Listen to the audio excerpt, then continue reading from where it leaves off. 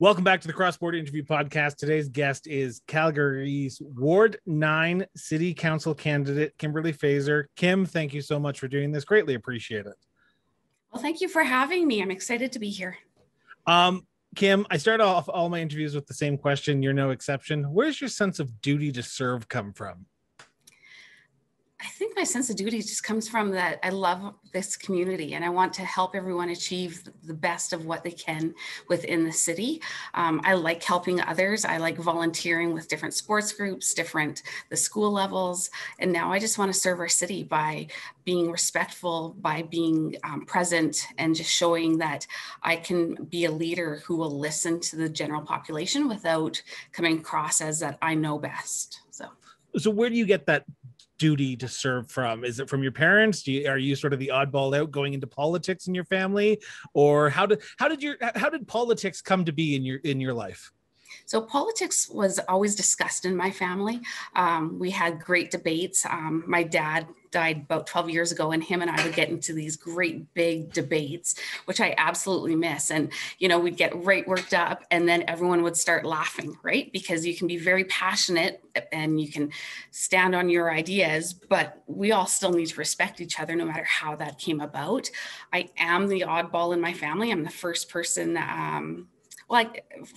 running for office.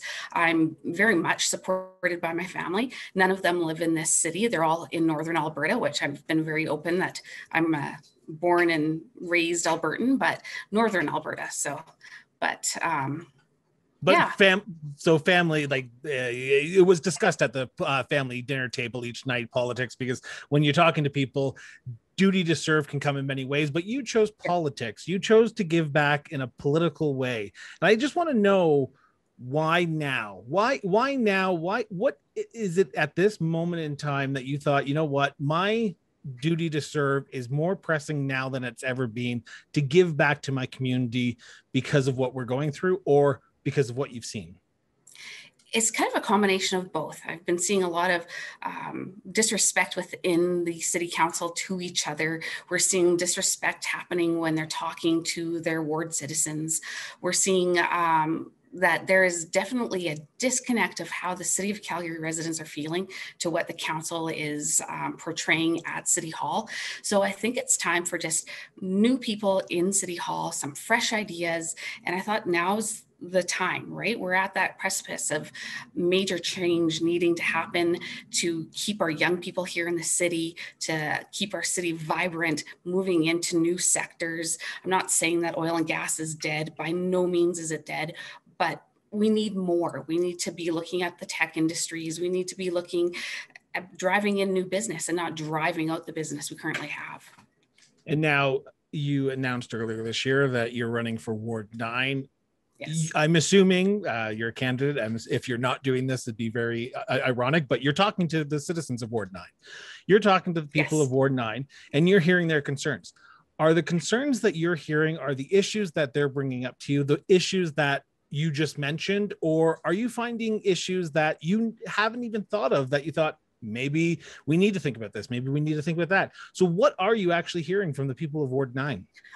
A lot of people in Ward 9 that I have talked to, they're concerned about, again, what I just said, that they're not being listened to, that their ideas are coming forward. And instead of having a dialogue of back and forth, it's a lot of yelling, a lot of, I told you this, and this is how it's going to be. So there's that discontent that we're seeing, but we're also hearing about how people feel, how taxes are going. They're feeling that the money going in isn't being properly spent. So those are kind of the two main issues I've heard. Which I'm glad you brought up, because on your website, kimberlyfeser.ca, which will be linked in the show notes, there's 3 areas that I want to talk about with you, because they're 3 areas that you talk about in your opening campaign launch, and they're on your website: accountability, fiscal responsibility, and community. So we'll talk about community here first. On your website, you have pledged that if elected on October 18th, you will hold monthly meetings with the communities in and around Ward 9. What does that look like to you? And how do you envision that helping you as a better candidate and as a better counselor into the future as we start to recover from this pandemic, recover from the global economic downturn? How does that communication help you in the future as the next councillor? Well, that communication really helps you by making sure you stay connected, that you're actually listening to what your ward residents are needing, that you're working towards the same goals. Not everything that the community comes forward with you can achieve, right? But you can at least have that dialogue so that it gets to the point where the community can understand why it can't happen, or maybe as a counselor, I get a better understanding of how we need to make this happen, right? What do I need to change at City Hall in order to have this happen, right? Just that open dialogue so that we fully understand where the both are coming from, because sometimes there's that breakdown. There's some really great community associations who are doing really well, and then there's community associations with Ward 9 that really don't have that strong sense of community, and we have to help. Not that they don't have a strong sense of community, but they don't have an active community, so to speak, right? So you have to dive into those communities a little bit different than what we're seeing. Some of that entails that I want to have maybe a quarterly meeting with the presidents. So the presidents all start meeting each other so that they can have an open dialogue of working towards the same goals within Ward 9. Because I find that sometimes from the people I've talked to is that they feel like this side of Deerfoot is one way, this side of Deerfoot is treated another. So we need to kind of come together and have a better understanding of where the ward needs to go, how everyone's feeling. And then that just helps with Ward 9 feeling more cohesive. When I say that I want to hold monthly meetings or attend the monthly meetings, I'm going to be unable to attend obviously every single meeting, but I'm definitely going to try to either have my office staff attending so that we hear what is going on, and I will attend at least one and float throughout that year so that I go to at least each one so that I hear. And then of course the president meetings. So I don't think I need to tell you, and I've asked this to every candidate who I've had on. If you were elected on October 18th, you were elected by the people of Ward 9, but you were there to serve the people of Calgary. You were not just there to serve the people of Ward 9. You were there to represent them, but you need to look out for the better interest of all of Calgary. So how do you envision yourself working with your community organizations, in your community, but also looking at Calgary as a whole? Because sometimes wards might have to be left out at budgetary issues because something needs to be done in Ward 12 or Ward 13 or Ward 8. And Ward 9 might not get the budget items that they want. So how are you going to ensure that the betterment of the city is done, but also looking after your Ward 9 residents? So part of that is, like I said before, those meetings. Those meetings come down to me being able to say, look, this is a part of, let's say, Ward 10 is in desperate need of having this. They have advocated for this, and this is how we will be able to use these resources as well, and just help connecting that. Yes, Ward 9 I'm representing, but as a whole, the city works together to better the whole city, and really working with the councillors who are on the opposite side of Deerfoot so that we get that cohesive feeling that they're not being left out, that they're not, so that if something does come up, say Ward 10 needs something, it's really that they see that it's for the betterment of the whole area, right? So that they don't, Ward 9 doesn't feel like I ignored them or that they're not being listened to. Again, those quarterly, monthly meetings is for me to be able to come forward and say, hey, we found a land that would be better suited over here, where we were able to raise more money, this kind of stuff, to have it here. It's that open dialogue. As soon as you have the open dialogue, you can work within the wards to help each other to better the city. So it's really just that open dialogue and having the idea that we're here to work together as opposed to always fighting each other, because there's a lot of in-house fighting. And I agree with that. When I talk to my neighbors, and I'm in Ward 10, you mentioned Ward 10, and we're without a councillor right now, so we need a lot of things going on right now. Technically, you're kind of covered by Chahal and, Councillor Chahal and Councillor Karak currently, right? Yes, yes. I don't know if that's necessarily working well, but it's what you have, right? So exactly. So I've got to ask the question because you talk about spending, and it is one of the areas that you're talking about here is fiscal responsibility. Yes. A counselor has to learn how to say no very quickly because everyone wants something. Yeah. How do you envision yourself working with community groups who are so diverse in your riding, which you've mentioned on your website? You have a diverse communities within Ward 9. How do you envision working with them? And yet again, going back to that communications, but also outside of that communication to say, while we would love to help you, we just don't have the money because we are in recovering from two pandemics, one pandemic and one economic recovery. How do you envision working with your community groups when we are so strapped for cash right now? So we are super strapped for cash. Obviously, as I talk about fiscal responsibility and that we have to account for every dollar spent so that is going exactly where we need to go. Some of that concentration really does need to be that we are concentrating on the social issues that but are needed to ensure that our communities are still growing. So to me, that is very important. That will be something I advocate for to make sure that our communities do have the support they need. Now, when it comes to that, we need to have funding for something and we can't have it. Honesty is your best policy. Telling a group that, oh, I'll look into it won't do you a lot of good if at the end of it, you still don't tell them anything and the budget comes out and they're like, well, where's the money? You said you'd look for it. You have to be honest. You have to tell where it's sitting. You have to be honest to say that, look, this might be a 5-year plan. We'll have to start doing fundraising. We'll have to, and be willing to help the associations to say, okay, well, I'll show up to this fundraiser and I'll do this for you guys so that they know that as the counselor that has been elected to work for them, I will work for you and I'll help you in whatever ways I can. It won't always be that I can give you municipal dollars to help. But again, honesty is key. And I like that because it transitions into literally the next area that I want to talk about is stopping the tax and spend. We're going to increase taxes. We're going to spend more money because we have more money coming in. You were honest on your website that you want to stop that. How do you envision stopping that when, and I think I can say this, and I think I said this to everyone, but inflation happens. Cost of doing business does happen.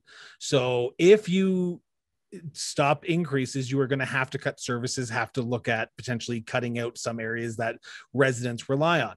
So how do you envision stopping that tax increase while keeping up with inflation? So tax increase that we talk about doesn't always reflect in the city inflation, right? So sometimes the tax increases that are happening is just because they've put in new programs that they've hired more people. We have our wage increases, that stuff. And I'm not saying that we're looking at cutting jobs or that stuff, but I do believe that maybe we have to look at, okay, so for this year, we have to do a wage freeze so that we can fully understand it. And again, that's not an easy thing to say and do, especially when you have the unions. And the unions, you have to be, again, transparent. You have to work with them, and they're there for a reason. They're there to protect the workers. So I'm not saying that I'm attacking the union and they're these bad groups. I worked for a union when I worked healthcare. They have their positives, they have their minuses. Let's look at the positive. And if you're willing to work with the groups and say, this is what we need to do, we need to first and foremost, we can't say, look, I'm going to stop the tax increases before we do a proper audit. And I say an audit being that we need to bring in a third party person. We need to look at what the city auditors have said. We need to compare the reports and then just kind of line by line figure out, okay, where can we start cutting back? Is there departments we can merge? Is there redundancy happening within different departments so that we can merge it? Then we can disperse the workers to where they kind of need to go, that kind of stuff. It doesn't necessarily mean that we're like going to slash and burn. everything, Yeah. right?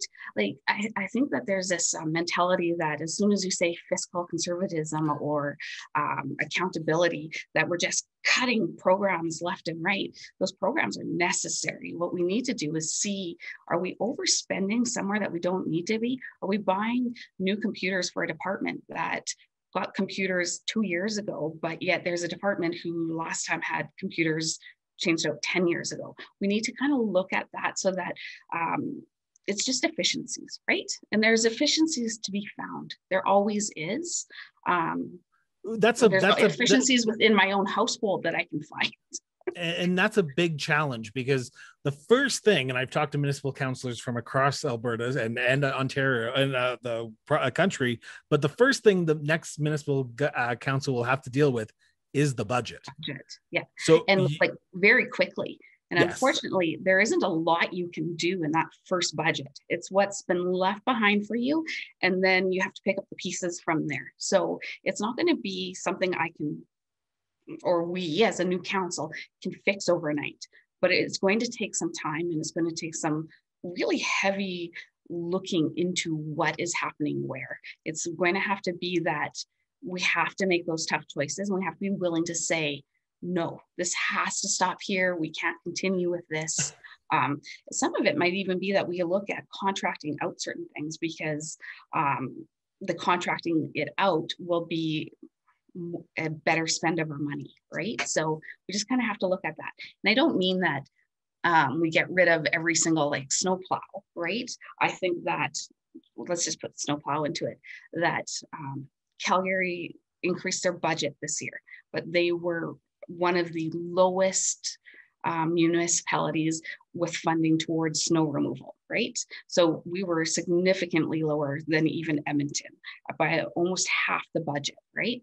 So Calgary's a large city. Maybe we just say, look, we are spending our money on the major thoroughfares. We're going to make sure those get done, and then we contract out everything else, right? So that those snowplows that we do have, let's keep using them, but let's use it in a better way, so that we're concentrating on level 1 roads, and then the levels 2 and 3 maybe are contracted out. That way, Calgary's getting the services that we require. One of the big things that is happening right now as we speak, and we are hopefully coming out of this with vaccines getting into the arms of people, is COVID-19.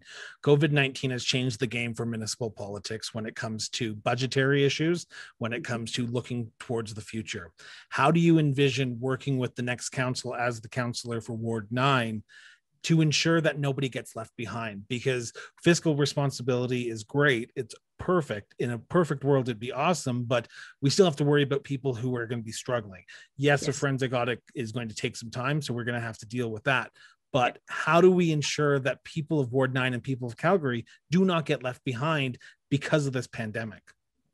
So I think the pandemic has changed things for years to come. I think it's going to change how our daily lives have, even because it's been a year and a half, right, of our daily lives being truly impacted.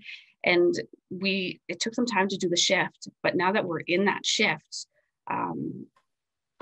we need to accept that certain things have changed, but right down to right now, people are being left behind. I drove past a food bank area, not in Ward 9. I was up by the West Hills area. Anyway, I drove by, and the food bank church thing said that we'll reopen in September for your food needs, which is grateful that the church has done this. But on the flip side, great, you closed it, but these people still need their food. So where are they now going to get food? So we need to make sure that those kind of programs that are obviously volunteer ran are not getting funding from anywhere else, that we figure out how to keep them going. Is it that your volunteers are just burnt right out, and maybe we can like get a new pool of volunteers by finding it elsewhere? Those are the things that as a counselor, we can work with the city groups to keep developing, right? It comes down to affordable housing. I find that sometimes is just a key word. If I say I'm going to work on affordable housing, people are just like, oh, wonderful. But you need an idea behind it. It needs to be a little bit more than just, well, what was it? I was reading an article that was talking about how far behind Calgary is for affordable housing. And we need to add about 200 units a year to get ourselves even to be where we become at like the halfway point for the next like 10 years. Don't quote me on those 100%. Those are just, I can't remember the exact. But we are falling behind when it comes to that. I will be the first to admit that. When I'm relatively new, I've moved from Northern Alberta as well, and I was shocked by the lack of affordable housing that is in Calgary. And I will be honest, I've never looked into it, but it is one that I've gone, okay, we should be doing a lot more.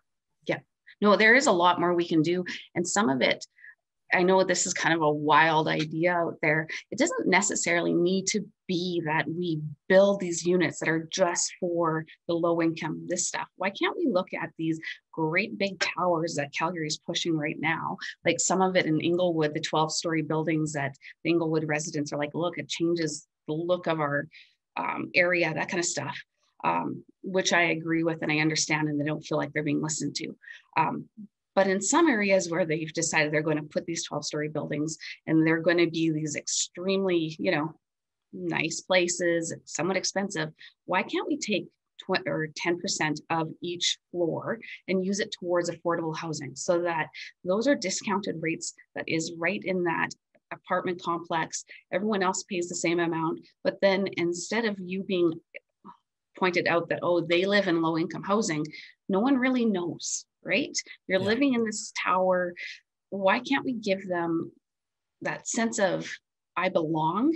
And it doesn't necessarily have to be I belong in this, right? Like, not saying that affordable housing is a bad thing. It is absolutely needed, but maybe we need to shift how we go about looking at it. And if we're going to make these great big towers, how do we include that in that? And that's I think a conversation that hasn't happened yet and needs to happen to work us towards that.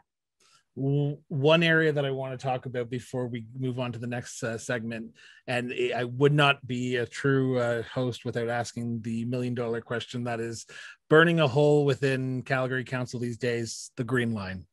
The Green Line will be going through part of Ward 9. We are seeing changes after changes, and we're seeing the provincial government getting involved. We're seeing them say we need to do some business studies on the northern part, but the southern part we can go ahead with. As a fiscal conservative who wants to look at the way we do taxing and spending within the city hall, how do we ensure that this project does not overrun its budget that we've potentially set out? Because that is the one thing with municipal politics, and I worked in municipal politics, so I know a budget is not a budget. A budget is a shot in the dark of what it's going to come in at, and then there's going to be a budget afterwards of a few extra $1 million. So as a fiscal conservative who wants to potentially audit the finances, how do we ensure this project does not go overboard? Well, the thing about the Green Line is that, first of all, we need it, right? Yeah. We do need that connector. No one's saying we don't need it. What we're saying is how it's going about, how they've chosen the routes that they're going. There is a man named Jim Gray who's put out an excellent report where he spent his own money, and some other people have come forward to spend their money to look into more viable routes that we can do. I know he's presented it at City Council. They didn't really like his ideas, but it moved away from the tunnel that they're doing, right? Because the tunnel, where it's going, first of all, they have to bring in European people to come in, and nothing against Europeans, I don't mean that bad, technologies, because we don't have it to make this tunnel so that we don't worry about flooding, that kind of stuff. But on the flip side, we do need to worry about the flooding, and how are we making sure that when the Bow River does flood, and the Bow and the Elbow, they flood, how are we protecting that infrastructure? How often are we going to have to worry that we have to redo this tunnel or save the tunnel from flooding? And that hasn't really been discussed. It hasn't been properly looked at. There are viable routes that take you away from doing that tunnel and kind of more skirts that. I find that his study very intriguing. I need to learn more about it. He did send it to us, portions of it. And it's so, but just you're in favor of the Green Line as going through your Ward 9, the southern part of it. It's just that one section. And I think that is the biggest contention from all council, is that one section, correct? Yeah. Yeah. The other contention is that a lot of the people that I've talked to in the ward, they're concerned that there's no parking at it. They're concerned that we have to get on the bus to get there to ride this, and it's not going anywhere yet. And when you're looking at a budget of $5.5 billion, and that's just that small little portion that is the new cars, it's all that because it's lower, it's more accessible for riders, which is wonderful that they've actually considered all of that. Not everyone is capable of walking the stairs and making the big changes. So I think that's a wonderful thing that they're working towards. But those budgets, as soon as you spend $1 billion, there is like actual studies that have been done by engineering groups to say that it's like a 20% add-on. So you're looking at $5.5 billion, that at every billion, we're having a 20% overage. That will bankrupt the city. So we have to look at it. We have to fully figure out, is this the right time to do it? Yes, we need it. Yes, at some point this project has to start and we need to stop it. It stops. And yes, there's federal funding. Yes, there's provincial funding. It doesn't necessarily mean it's a good project to do, because that's left on the taxpayers. And there's only one taxpayer, right? I mean, we can't bankrupt the city and think, oh, we'll eventually figure it out with taxes. We have to look at the whole thing. And I'm grateful that the provincial government and Minister McIver is looking at the whole thing, which is ironic because Minister McIver and MLA Joe Ceci, when they were on the Calgary Council, they brought this forward at the time, right? They were pushing for it back in 1995. And we're now sitting at 2021 and we still don't have a green line. Like, it's just astounding how long it takes for us to get to the point of let's get this done, when really it shouldn't be taking this long to get the green line infrastructure. And they've had that funding sitting for them for a very long time. So that's the other things that we need to start looking at. Well, why is it taking the city of Calgary this long to get anything done, right? Exactly. I'm cautious of time here, and I just want to make sure I get into this part because no, it's great because I love conversations like this, because I could talk about policy for like an hour and a half, 2 hours. But the last area I want to talk about before we start doing our wrap up here is accountability. Yes. I talk to my neighbors. I talk to people in Ward 9 who I know, and I have people from across the city. And you have hit the hammer on the nail here when you said the name calling has to stop. The petty politics has to stop at City Hall. How do you envision being accountable to the people of Calgary and Ward 9 while ensuring that council runs smoothly? How, like, because everyone is a diverse person in that council hall, and there's different opinions, and sometimes opinions do get heated. So how do you envision a more cohesive council with you on it? So for me, I think that, okay, so we've had the heated debate. As long as we don't name call or send nasty tweets afterwards, right? Because we've seen that as well. We've seen that past council, it goes out onto social media.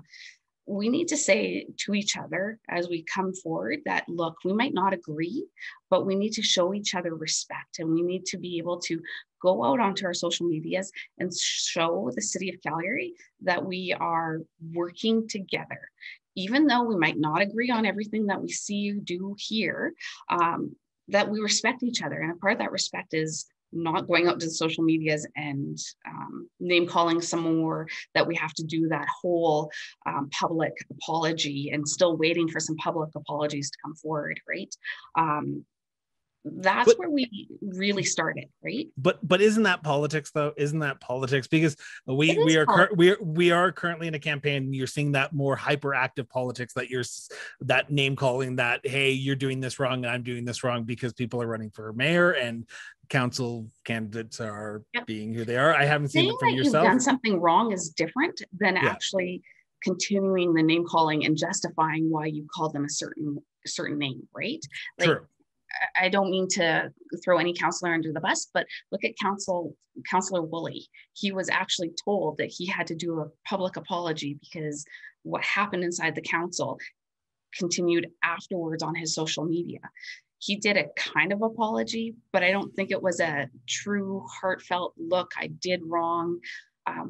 And it shouldn't have had to come that the watchdog comes in and says, you can't do that. That should be you saying, hey, I did this wrong and I apologize. You do the public apology so that the city hears that, hey, I 100% know I did this wrong. Even right down to Councillor Maglioka. You know, if I work with these people, great.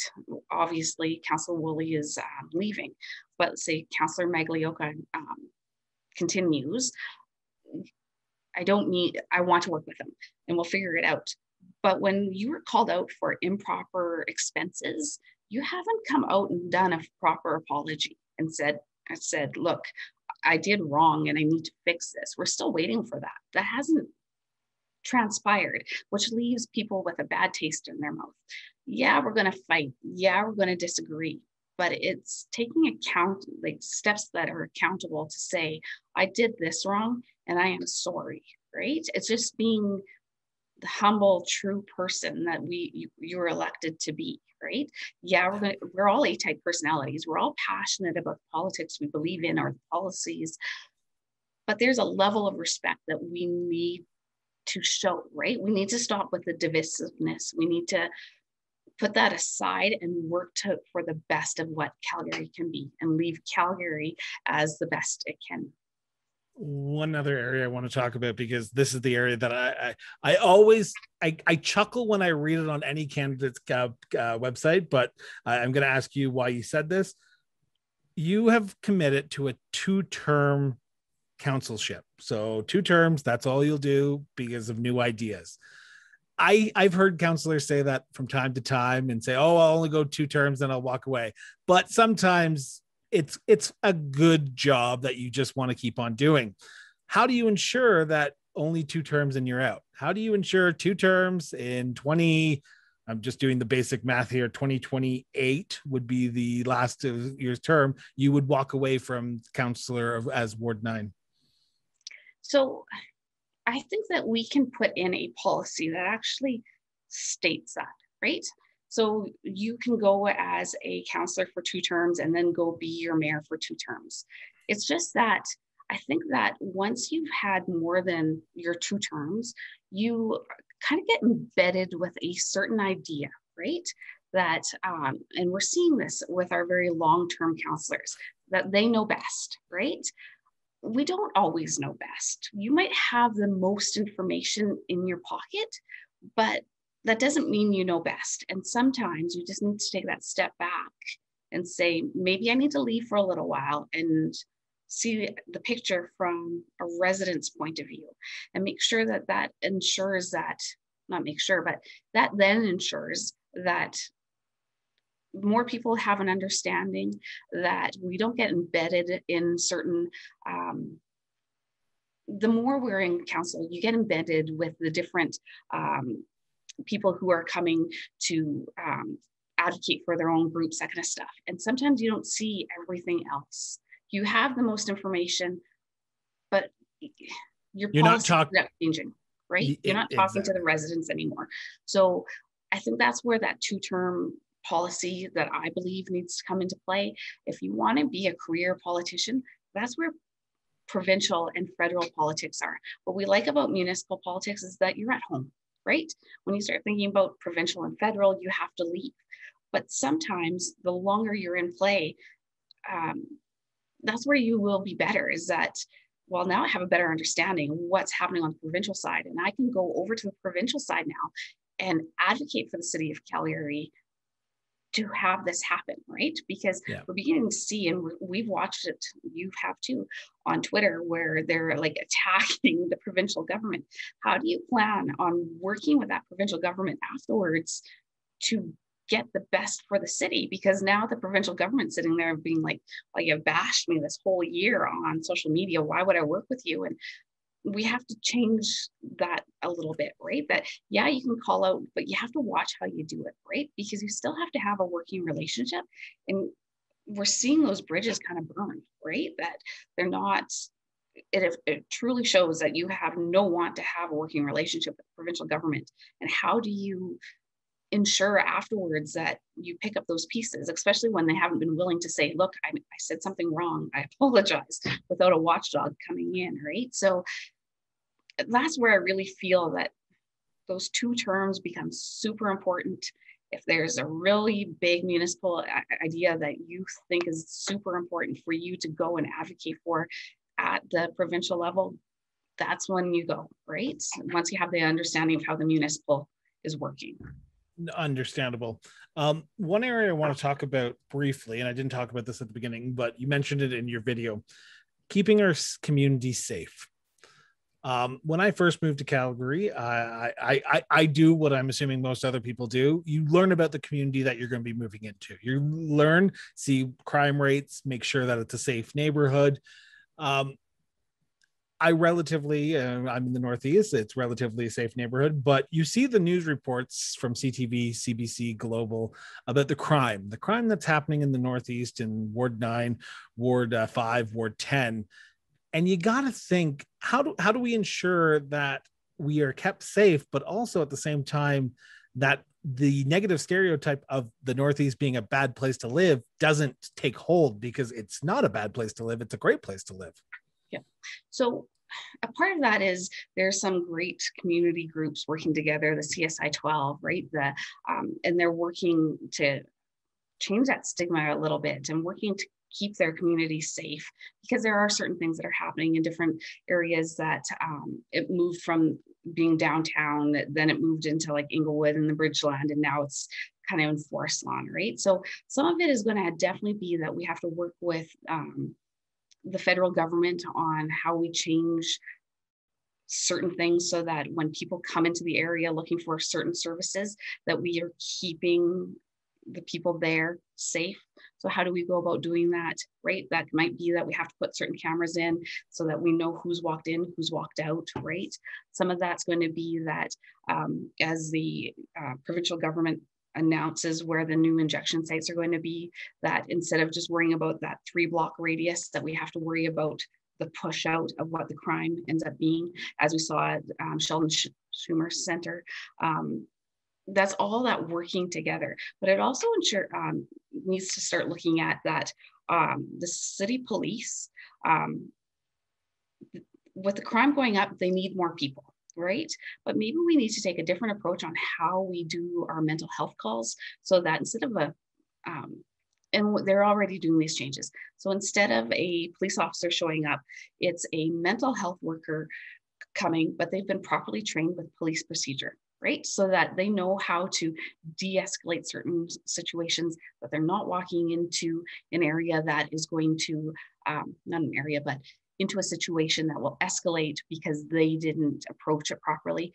I think that the whole idea of how we're trying to defund, we need to bring in certain groups. We need to bring in those social workers. We need to bring in the mental health workers, be it nurses, be it doctors, but have them trained so that they have the proper police procedure, but they walk in being more of that calm front for the mental health checks and the mental health calls, so that it just changes that whole dynamic of how people are feeling about the police and how we approach these issues. And especially as we are having more overdoses, more drug uses, we're seeing crime increasing because there's a gang related issue that no one really wants to talk about, but yet you can go and find that in some articles it's talking about it. It's this whole new approach, and we can't defund the police as some councillors voted for without that impacting how the gangs move into our city, right? And where's that going to come from, right? You defunded, but now where does that come out of the gang unit, or does that come out of how the police have been working the inner city streets to build relationships, so that where does that come from, right? Because these relationships that are being built in the inner city to help our homeless, are just as important as the gang units are, right? And how do we ensure that the detectives who are working on the homicide stuff aren't getting so burnt out that there isn't new people coming in? There's that whole defund police that we have to watch how we word that, because certain cities in the United States have moved towards that and they're seeing increased crime. So I think we need to take a new approach to it, as opposed to saying defund. Let's bring in these groups, properly train them in police work, and then have a more functional unit. Right down to, sorry. No, go ahead. Continue on. Oh, it's okay. I love when people talk, because it's an amazing, because I'm getting so much insight from you, Kim, and I greatly appreciate you even taking the time to do this. But one area before we do wrap up, I want to talk about keeping residents here in Calgary. Yes. On my street alone, and I check MLS and realtor.ca all the time, there is a large turnover within the city. People are leaving. People are going back to Ontario. People are leaving because they don't feel safe. Taxes are going up. How do you envision keeping people here and retaining the people we have and attracting new people to come to our city? Some of that comes down to our tax and spend mentality, right? So that, and how we have been taxing our businesses. So we have great opportunity to have like the tech sector come here, and we have some great big tech sectors coming to us currently. But in order for that to continue to happen, is that we need to look at how we're taxing our businesses and taxing our personal base, so that keeps people here. Because currently there's this mentality that we are only oil and gas, that there's no future for you here in Calgary. I'm reading certain articles that talk about that on the 20 to 24 age group, so that they're flooding to Toronto because that's where they see this vibrant, diverse, the arts programs, that kind of stuff. So I think in some ways, the council, once they come into play, need to talk to the cities who reinvented themselves, because Toronto wasn't there 10, 15 years ago. They've moved towards that. So how does Calgary move towards that as well? And again, that comes down to not me saying that I know best and I'm going to tell you what happens. That's us saying, okay, we need to talk to Vancouver, because Vancouver has a great program for affordable housing. And then we need to talk to Toronto and find out, how did they start attracting these tech industries? How did you keep, right? Those are the things that our young people are looking for. They have a different way of seeing how society moves. And that requires council saying, we need to work more with them. We need to connect with the universities and colleges and figure out really where do they see our city going, and how can I help bridge that? And maybe they don't understand that's where our city is moving. How do we bridge that? How do we make sure that they're aware that these things are coming into play and Calgary is renewing itself? Some of it comes down to how our downtown ended up being structured, where in the last decade, they allowed just massive towers and no one really stopped and thought about housing until recently, right? And no one really stopped and thought about where we're going to put restaurants and that kind of stuff. We're beginning to see it, but if you go into the older areas, or even from the first decade of like say 2012, the buildings that were built then, there isn't anything there except for a big tower, right? So some of that was poor planning, and now we have to go back in and fix it. And how do we go about fixing it so that we draw people into the downtown core? How do we need to stop with the super expensive parking downtown, and this mentality that, well, people will come anyway. Well, they're not coming, and we're driving people out. And we have to look at all these different avenues. And maybe at 6 o'clock, we drop the parking prices to a quarter of the amount. Maybe we start saying that instead of having these massive parking structures, that the parking structures are underneath, or right, little kind of, it's a whole new way of thinking that we have to look at. And some of it's going to require big meetings, and not just, well, we're looking at revitalizing by putting plants down there. That it needs more than just plants, right? So yeah, I agree. I am going to ask one last question and then we'll do the wrap up here. Why should you be the next city councillor for Ward 9? Well, I'm asking to be the next councillor because I just feel passionate about the city. I'm a new voice coming forward. I want people to see that I want to actually represent, I want to work, I want to bridge the gap that we're seeing between the city. I want to make sure that there's an understanding of why money went towards like the Foothills athletic park, or why we're building a new athletic park in Ward 5, and ensure that people understand how they can access these things, as opposed to people thinking that, well, we're not doing anything, right? So people don't necessarily always see where they can find the community resources. And the community resources doesn't mean it has to be in your back door. It can be that it is in Ward 5, or it is at the Foothills Athletic, but how we can access that. And I think as a counselor, I can help achieve that by bridging those gaps and helping people understand the different routes that we can take at City Hall. Perfect. Kim, I have one last promotion idea for you. How can people get involved in your campaign? This comes out in August, so you have 2 months left in the campaign. How can people get involved, and how can people help you become the next councillor for Ward 9?